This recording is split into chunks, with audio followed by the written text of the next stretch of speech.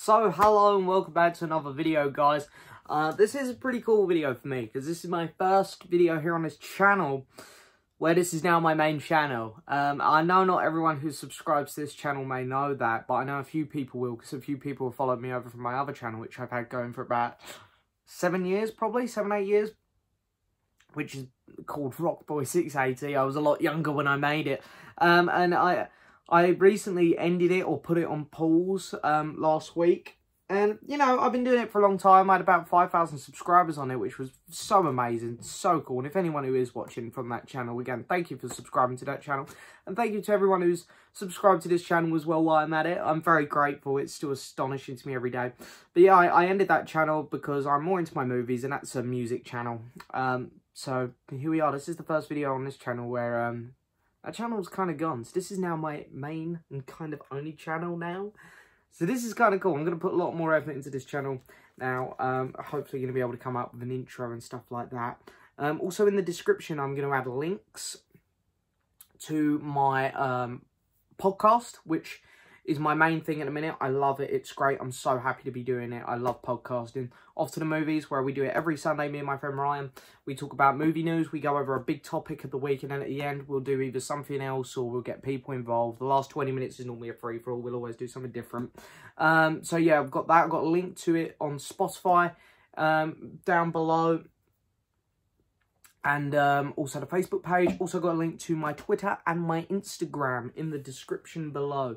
So if you want to, of course, click on those. Go give me a follow on those. I'd be forever grateful, especially on the podcast. But today I'm going to be talking about my experience at Comic-Con. This is the spring 2021.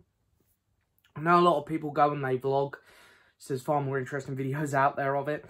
I don't really do that. I put a few things up on my story on Instagram. But that was about it, really. I just wanted to talk about my experience, because when I'm there, I like to just get in the zone and just enjoy myself, not worry about filming.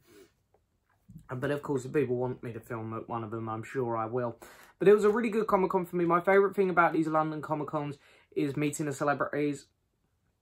It's so enjoyable for me, which is why I prefer these London film cons to the MCM ones. I really like the MCM ones still. The last MCM one, I didn't really get much, to be honest. I didn't meet anyone. I wanted to meet Simon Pegg, but you had to, I should have pre-booked, but I didn't. Anyway, this one here, I met 7 people, 7 really cool people. I'm going to show you the autographs and the pictures I got with them. Well, I didn't really get pictures with, I only got pictures with one of them, to be honest. I didn't do the photo shoot, so I was literally going up there asking them over the desk. I'll show you the order in which I got them in, which, kind of funny enough, I got 3 Doctor Who ones, so there's 3 Doctor Who ones. I got a random one, then I got 2 Game of Thrones autographs, and then I got another random one at the end from something else, which I'm going to save till the end. So, yeah, they all kind of come out in a good order. So me and my friend Reese, we got in there, and for those of you who don't know, with these Comic-Cons, these film ones, if you haven't booked, you don't get this diamond pass. There's a person at the front of each of the big names with this stack of tickets. And you go up there, you get a ticket. You know, just with a number on. You know, it starts at 1 and goes all the way. I've seen people with tickets going up to 300 before. So what me and my friend done is we got there super early. We were one of the first people in there. We run upstairs, which is where all the celebrities were. And we got tickets to all the ones we wanted to meet. So we had nice low numbers. So what the celebrities do is they basically go for all the diamond passes, which the people have already paid, they've booked online. And then if they get onto them, because sometimes they don't, because the last one I went to this time last year, I wanted to meet Tom Baker, and he did not get off the diamond passes. So they don't always get to the ticket, people. But we have very low tickets, and then they put on a sign when the tickets come up, they say like 1 to 50. And me and my mate, who I went with, we were both under 50 on all of them. So we were pretty much straight in there as soon as these actors got off diamond passes. That's kind of how it works. So we met all the people who didn't need tickets for, pretty much. And then in between, we were walking around all the stalls and stuff. Because I have a load of stalls for you to look through downstairs. So we looked for all them in between meeting people. Didn't buy anything, so I wanted to save all my money to meet people. Because that's the main attraction for me personally. Because most of the stuff you can buy at the MCM one or at the London Film one in the summer, in July, or, you know, you can get most of it online. So for me personally, I enjoy meeting people more. You can only do that there. So anyway, let me get on with the signatures. I've got my my signature scrapbook here, where the cover has just fallen off. But yeah, it's filling up now nicely. There's quite a few signatures in here now. So yeah, the first person I met then. So my friend who went with me, he likes James Bond, but his dad's like a massive James Bond fan. His dad's got a scrapbook with all these James Bond autographs in. So, sort of said he went to meet an actress who was in James Bond, and I remembered she used to be in the Doctor Who spin-off, Sarah Jane. She was in 4 episodes, I think. I was like, you know what, I'll go meet her with you. I didn't get a picture with her, because, she, you know, I think she was doing a photo shoot, so you had to go pay for it. But, I got a signature, and it's really cool. So, oh, there's my guitar I've just tapped. I met Samantha Bond. So that's right, most people are definitely going to know her from James Bond as Moneypenny. But I knew her as the Bane mother from Sarah Jane, because even though I watched James Bond, I have, it's right behind me actually, quite handy. I have this, which of course she's in. We've got all the classic Bond films in there, and I've seen every Bond film, so I know her very well from Bond. But I'm a massive Doctor Who fan, so I kind of knew her from Doctor Who. Next person I met. Again, another Doctor Who related one. This actress actually was in Doctor Who and not in a Doctor Who spin-off. And she's from my personal favourite era of Doctor Who. I'm a massive fan of the David Tennant era. I've got her name up here because I always pronounce her surname wrong. I met Camila Coduri. Camila Coduri. I think that's how you say her name. And here she is, who played Jackie Tyler, Rose's mum. Which is really nice. And then there's a picture with me and her. She's the only one who done a photo with me. All the other people I met that day weren't doing photos. But, yeah, and she was really nice. You know, we had a nice little chat. I asked her if she's still watching the show, and she kind of said, oh, I watched Matt Smith's first episode. And then I watched Peter Capaldi's first episode. And then I watched a couple of Jodie's first episodes. So I get the feeling she just watches the first few. And, I said, so I get it. It's a long show. We're on series 12 now. Of which I'm not going to share my opinion on. But if you want to hear my opinion of series 12, go check out my podcast. Because this weekend, on episode 5 of it, we're going to be reviewing season 12. But yeah, we had a nice long chat. And she was really lovely, really nice.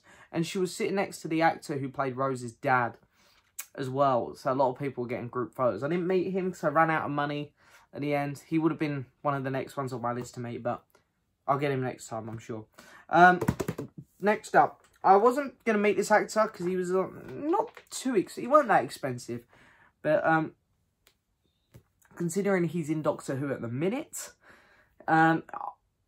I thought he would be a lot more expensive than he was, and I thought he'd be a lot more busy than he was, and it's kind of, this is going to sound horrible, but it's the truth.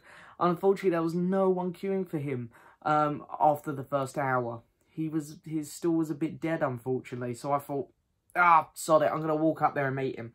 And I thought I'd do it because he's in the show at the minute. It's kind of cool to meet someone who's still very current. So I met Tosin Cole, who plays Ryan in the current season of Doctor Who. And again, could get a picture with him, but I got a picture of him. But yeah, there he is. Really cool signature. Again, in the modern era of Doctor Who, it's a very controversial thing. I'm not the biggest fan of it, but I love Doctor Who, so I'm still watching. And Tosin Cole was a lovely guy. We spoke for a while. I said to him, how much I've enjoyed his performance in the show. I didn't tell him that I loved this series at the minute, though, because I didn't want to lie to him. I asked him how if he could tell me anything, because it was the Comic-Con was the day before the Series 12 finale. So I said to him, can you tell me anything about tomorrow night? He's like, nah.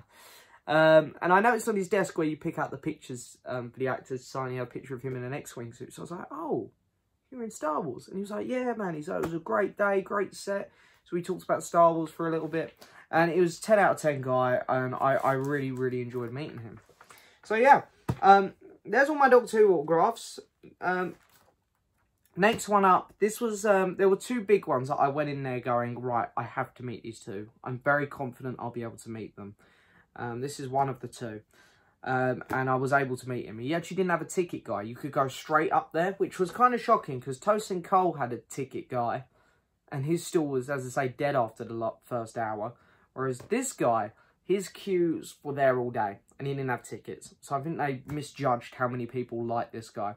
That guy is Mr. Tom Hopper, who people will know from Black Sails. I love Black Sails. I'd probably say it's my favourite TV show.